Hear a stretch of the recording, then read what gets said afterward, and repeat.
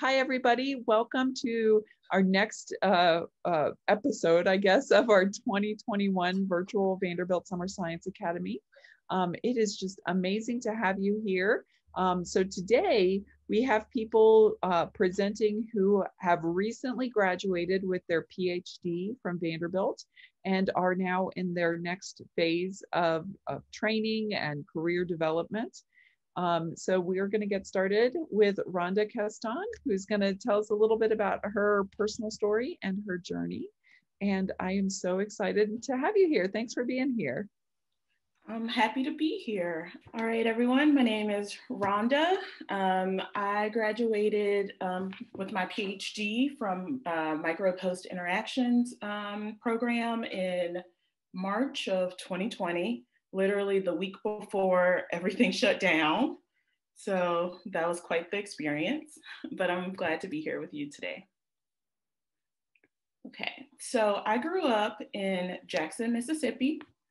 Born and raised. I have one older brother, and I think my love of science started in middle school when I joined the Science Olympiad team. So basically, the Science Olympiad, for those who don't know, is basically just a competition where you're given certain tasks. Like it could be building a bridge, and your bridge has to hold like the maximal amount of weight, or you have to figure out what disease this theoretical person is infected with based on like a prompt and symptoms and all that fun stuff. So that's where I think my love of science came from. So currently I'm a postdoctoral fellow at USIS, or Uniformed Services University of the Health Sciences. But it's kind of weird because they hire contractors through the Henry M. Jackson Foundation, which is a nonprofit that I believe was created in 1983 by the US Congress. The whole goal of both of these organizations is to support the military and ensure that they have excellent medical care, and that we're at the forefront of research for any issues that may arise, including infectious diseases that I'm working on. And so outside of lab, I like to bake. I love to travel, and I spend a lot of time with this guy here. His name is Sebastian. We adopted him in January. So we've had him for about 6 months, and it's been a lot of fun. So in my presentation, I'm just going to take you through these 4 points. So, and just basically describe how I became involved in research at each point. So starting in high school. So as I stated, I grew up in Jackson, Mississippi, and my high school, which was Murrah High School, had a program called Base Pair. And it was a biomedical research program that paired faculty at UMC with students in the program. So basically I had to just submit my transcripts and do an interview and basically just tell why I wanted to be in the program. And so at that point, I knew I liked science, wasn't really sure, like honestly, I didn't know much about research at all at that point. I think, you hear more so about like being a doctor, being a physician. But I was like, if anything, this will look good on my college application and, help me in that way. But at UMC, I was in the Department of Microbiology in the lab of Dr. Mary Marquardt, and I studied the effects of pneumocystin on the cornea. And pneumocystin is a toxin secreted by Streptococcus. And so basically we worked in rabbit and mouse models and determined the contribution of pneumocystin to disease, so conjunctivitis and other eye infections that we saw. And so during that program, I was able to work in the lab for about like 1 class period a day. And then also I was able to work in the lab during the summers. And at that point, I was like, okay, I really enjoy this research thing. I got to interact a lot with the grad students and the postdocs and my mentor. And it just like kind of clicked with me. And I was like, okay, I could see myself doing this. And so for undergrad, I went to Emory University. I have the degree to prove it, but I also have this nice pamphlet that I posed for. One of my friends, his mother was the photographer for Emory, and he recruited us to do these pictures. So yeah, that's me right there. So at Emory, I majored in biology and classical civilizations, and I was able to do study abroad for a summer in Rome, studying art and architecture.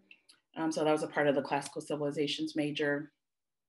The reason I chose summer study abroad is just I didn't feel like I had enough time during the school year because, as I'm sure all of you know, science majors can be pretty rigorous and time consuming, especially with the labs and whatnot.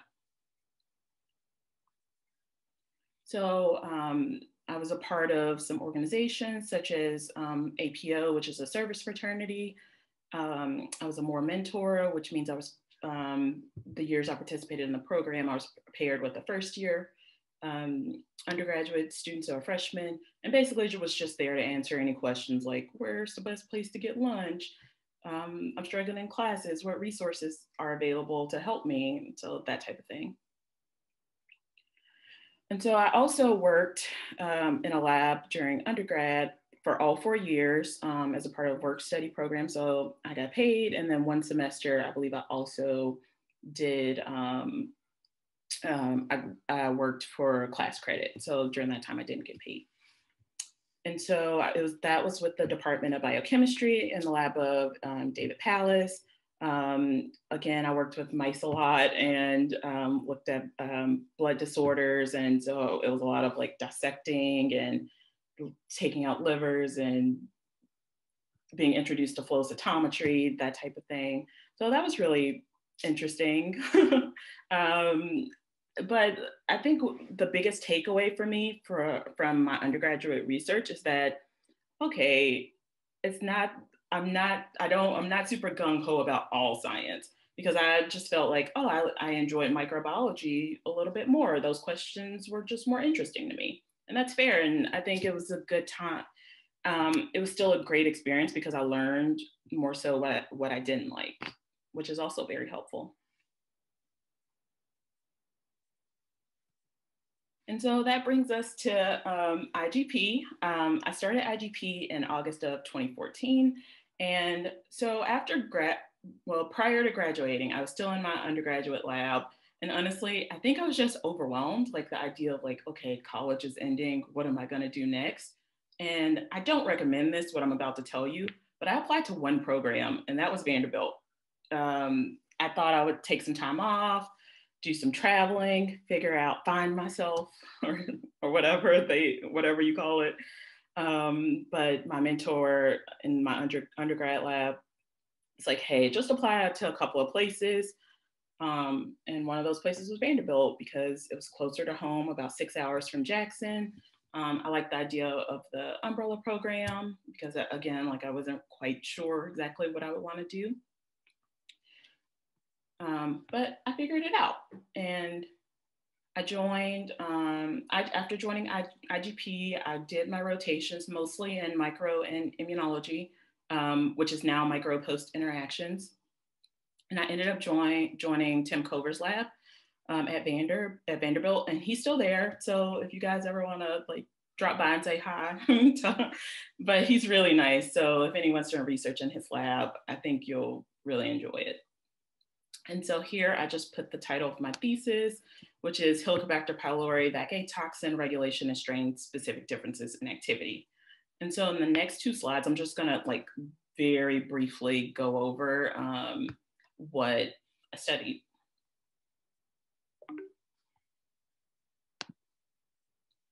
And so for those who don't know, Helicobacter pylori colonizes the gastric mucosa, 50% of the world's population. It can persist for decades undetected, but it is associated with peptic ulcer disease and also gastric cancer in about 1% of individuals.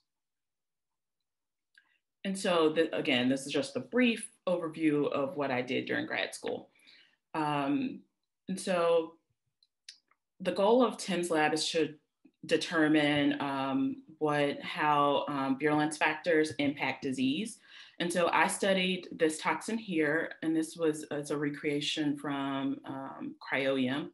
It's called vacuolating cytotoxin A.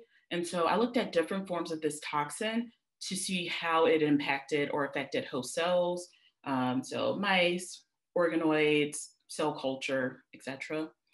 And then also another project was an in vitro project in where I grew H. pylori in a number of different salt conditions and determined how that impacted the bacteria. So that's why I got the little triangle.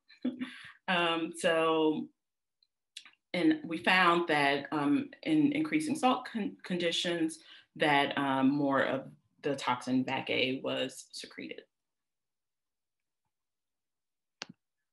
But I thought it was important just to highlight to you guys that lab isn't all about being at the bench. And I feel like I enjoyed my time in Tim's lab. I have nothing negative to say about my lab experience. But also you make connections with the people in your lab, and some of them became my best friends. We would go to conferences together. We would go to lunches when we had summer students or rotation students, like at the end of their rotation, we would all go out to lunch. Something that honestly at the time I didn't recognize was kind of rare was that I went to a conference every year I was in Tim's lab. His philosophy of that is important that you learn how to speak about your science, interact with other scientists, make those connections. And I'm really grateful for that. And this is a picture from my defense. Like I said, literally the week before everything shut down. So if we knew what was coming, we probably all wouldn't be standing that close together. And so again, I spent a lot of time at the bench, but I also spent time away from the bench developing professionally and also figuring out what the heck I wanted to do with my life after grad school. That included participating in micro and immuno GSA, Graduate Student Association. I was VP 1 year. I was on the social committee 1 year. So that type of thing. And then also I did a number of activities sponsored by the Bread Office. So I got to do a little bit of traveling thanks to the Bread Office, which is really cool. One being the federal STEM policy and advocacy trip. So we got to meet with policy professionals who are part of the Vanderbilt community in DC. We got to go to their office, learn about what they do. And again, that was a situation where I learned policy's not for me, but it was still a great time. And just I just learned so much from that trip. Additionally, I participated in Biotech Day at Amgen in Boston, and basically just got to share my research, learn about their company. And then I also got to teach a lot, which I found that I really enjoyed to do. One was through IMSD, which was Discover Biomedical Research, in which we taught, I believe, high school juniors or rising high school juniors, just basic lab techniques, and paired that with lectures. And then one long 12-hour day during the semester, I would participate in Weekend Academy at Vanderbilt and basically teach various topics to 11th and 12th graders. I think one time I taught 8th graders. Just about microbiology or specific lessons within microbiology. Okay, so the big question for me, like as you just saw, I participated in a lot of activities. I wasn't quite sure if I wanted to do a postdoc or not. A part of me just was like, okay, I'll end up just going straight to working for a company or something like that, or do an industry postdoc. But I didn't know if a traditional academic postdoc was for me because I still don't see myself as a PI. I definitely enjoy the teaching aspect, but I have no desire to run my own lab. So that was just a question I was mulling over. And then I finished my PhD. At that point, I had some applications in the pipeline at various companies, had a couple of interviews that didn't quite pan out. And then I had a meeting with Tim, and he was like, okay, what's your criteria? Like, what would it take for you to go to a company, go to a postdoc? Like, what's plan A, B, and C? So I was talking to him, and I was like, okay, I think I want to do something more translational, more directly related to human health. My boyfriend at the time, now fiance, lived in DC. So my thought was, I don't want us both to have to move if we don't have to, especially if it's not a job I see myself at long term. And so I was like, okay, I want to be in the DC area. So that gives me a lot of options between Maryland, Virginia, and DC proper. And so I ended up interviewing with Dr. Andrews at USIS. And I had never heard of USIS before Uniformed Services University. I was like, do I have to join the military to be a part of this? Like, what are they all about? And I didn't join the military. I'm not in the military, but we get to interact with our service members on a regular basis. And so a roundabout way, I found her lab. Tim told me about USIS because one of his colleagues, not Dr. Jers, but Dr. Scotty Merrill, works at USIS. So I just went on their website, did my research, and then we just started emailing. I sent her my CV. We had a phone conversation, which led to a presentation I did over Zoom for the lab. And as of June 15th, I've been here 1 whole year, and it's been really good. So Anne's lab are looking at vaccines, animal models, and developing novel antibiotics and therapeutics. And they also do product testing for other companies. So very translational. And my specific project focuses on Neisseria gonorrhoeae, and I'm developing a vaccine, an OMV-based vaccine, and a wholesale irradiated vaccine, and doing some preclinical testing for that. And so her lab not only works on gonorrhea, but also chlamydia, and with the goal of eventually having vaccines for both. So why is this important? Why do we care about gonorrhea? So bacterial STIs are increasing drastically, not only in the US, but across the globe. And specifically, when we consider gonorrhea, antibiotic resistance is increasing with that particular pathogen. And also, it can be very detrimental, especially for women if left untreated. It can cause pelvic inflammatory disease, which can lead to infertility. So this is definitely something we want to target.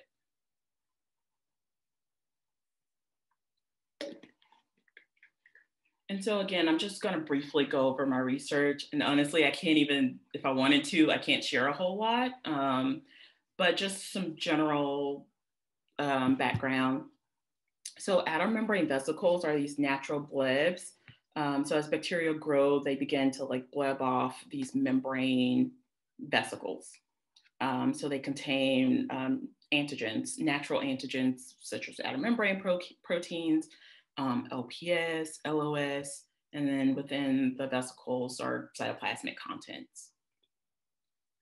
And as far as the irradiated vaccine, why would we even want to do that? It's basically a similar principle. It's just we don't know which will work best, so we're doing both.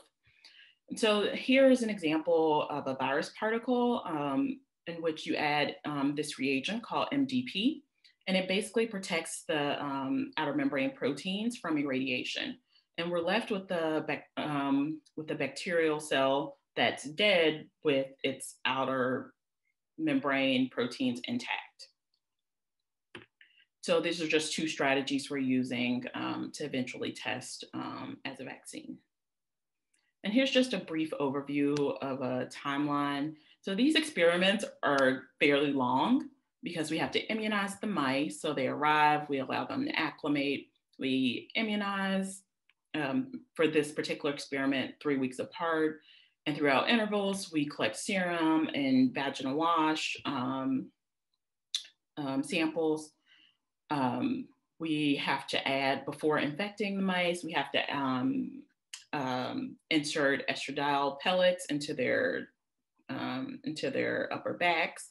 It basically, we do this because we found that in a certain phase of their menstrual cycle, so we're working with all female mice, that they're more susceptible to infection. So basically these pellets just keep them in that stage that we want. And so we would then infect the mice, and then for 7 days, do vaginal swabs and plate for CFU. And so what type of data are we getting out of this? How do we know if it's working? And so here is just an example. We do Western blots. So I'll run OMVs as our antigen on our Western, and then use the serum that we collected throughout the study to determine if they're making antibodies against these antigens. And similar principle here is that we would use an ELISA-based approach to measure antibody titers. And I believe this is just an example of IgG, one of the most common antibodies. We would also look at clearance rates and CFUs. So again, just a quick overview. So I'm not only, I guess, similar to during my PhD, I just don't do one thing. I get very antsy. So I like also just continuing to explore different career paths and be involved with the community I'm in. And so one way I'm doing that is I served as guest lecturer this past year for about 2 lectures for the molecular pathogenesis course, in which I talked about H. pylori. I'm serving as treasurer of the Postdoc Association. And then I'm also getting my project management professional certification. So I'm studying for that. And one perk of technically working for a nonprofit is that I have access to all these courses online for free. So that's really nice. And I think that leaves us plenty of time for questions. So that's all I have. Thank you so much, Rhonda. While others think about questions, I have one. Do you know what you want to do? So I want to be more on the project management side of things. So like scientific project management for companies. So that's where it's leading me. And then I don't see myself only doing that. Like I definitely would still love to volunteer, especially with like high schoolers or kids from disadvantaged backgrounds who are interested in science, and just serve as a mentor in that way. That's wonderful. Wonderful. Elena, I see you've got a question. Oh, yes, sorry, it was just glitched. Yeah, so I was having a similar question about what you want to do in the future, and like you answered, you want to do the project management and science, and I was just wondering, I guess, how did you come up to that decision, and what were the experiences like? Yeah, sure. So I came to that decision honestly because I was just stressed out about it. I was just like, I don't know what I want to do with my life. Because the issue is, like, I really enjoy a lot of different things. And I came to the conclusion I don't have to do only one thing. And you guys don't either. You can do multiple things. So I kind of just wrote out a list of what I liked about being in research and those aspects. And I came up with teaching. And I came up with actually like planning the experiment, organizing the experiment, and communicating my science with others. And that kind of fell into the project management role for me. Awesome. There's a question in the chat. What's the difference between an academic and non-academic postdoc, like what you're doing? Can you kind of identify some key differences from what you might know? Yeah, for me, it's fairly similar. It's fairly similar, I guess, for my specific lab, but this isn't the case throughout use. This is just my lab because we do a lot of product testing and with materials that are patent. Like, I can't take this with me. And that was a discussion I've had with my PI beforehand. Because if I was interested, she said, hey, we can figure out a project. You don't have to do this proprietary work. But I chose to do this because this is what I was most interested in. And I know that I don't want to start my own lab. But it's fairly similar to an academic postdoc. Makes sense. Great. Okay. Chinyi Liu, I think I see your hand raised. Yeah, I have a question. So, like, what advice would you give in like balance? How do you like balance like all the different like interests and goals? And also, what advice would you give to like undergrad students who are about to transition to like upper grad? Okay. Yes. I think your first question was just how do I balance everything? Yeah. Honestly, it's just communication. I think during grad school, as long as I had everything, like Tim was always aware of the activities I was doing as far as the teaching and my involvement with the career development um, uh, opportunities with the Bread office. So it's important you communicate. So my PI now is also aware that what my career goals are. And so it's just a matter of knowing what them being aware and knowing like, okay, on this particular day, I'm not in office, or also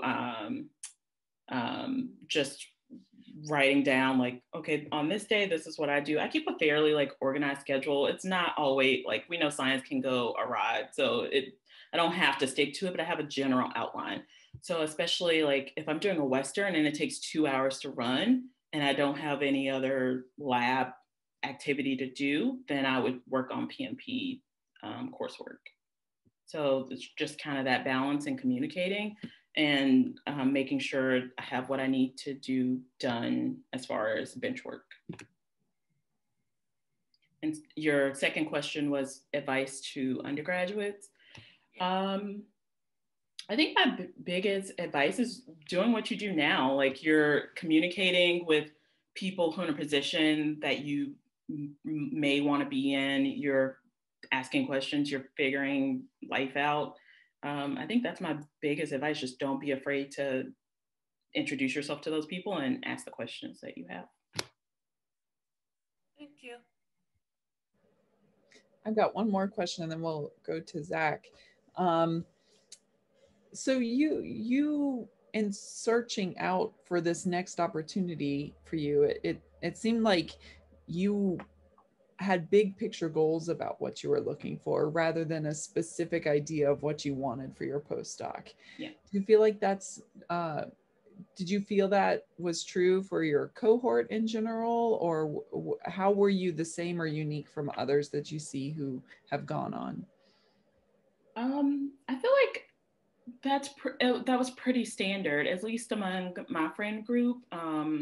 I know a couple of people who are doing fellowships with biotech companies and also who went on to traditional postdocs, and they just knew what type of experiences they wanted. Like I have a friend who wanted more immunology experience when she had a neuroscience background, so she chose a neuroimmunology lab. So she knew what she wanted to look for and what type of projects she wanted. So it was kind of, you don't necessarily know specifics what you want to do or what the lab has available as far as projects. So I do think it's good to go in with an open mind, but definitely have your list of requirements. That's great. Thank you so much. I think sometimes it feels like there's a path that's supposed to be carved out for you, and that's not true. You make your own path with what you're looking for. So thank you for illustrating that. And before I go, I just want to say I have my email address here. So if we didn't get to your questions, feel free to email me or send me a message on LinkedIn. Thank you so much. So good to see you. I appreciate you being here. Check out our website to find recordings of all of our videos. We'll get them posted about a week after each of the presentations. We can't wait to see you.